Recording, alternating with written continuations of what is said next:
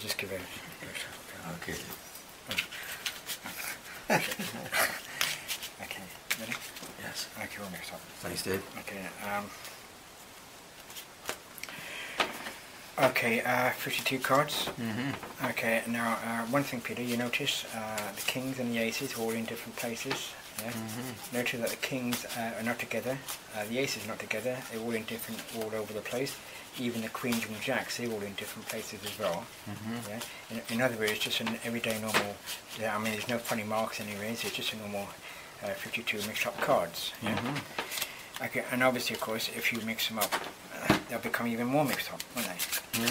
Yeah?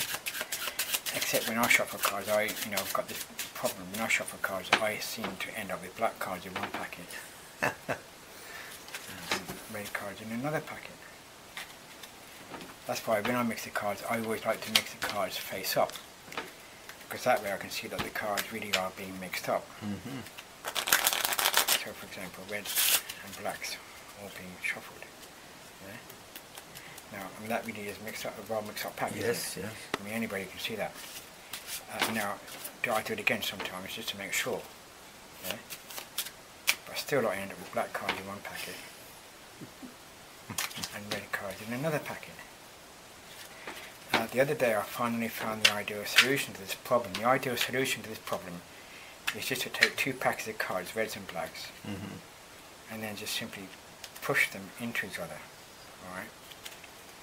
And then just simply by doing that, the red cards and black cards become mixed up.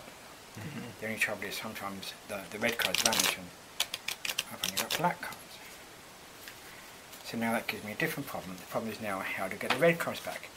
The way to get the red cards back is to take away one of these black cards and then the red cards come back. The only trouble is now the black cards vanish, I've only got reds. So the other day I was thinking about this particular problem, and I was thinking to myself how I can overcome this problem. The way to overcome this problem is just to give the cards a slap. So give it a slap, and simply by doing that I got myself some red cards and black cards.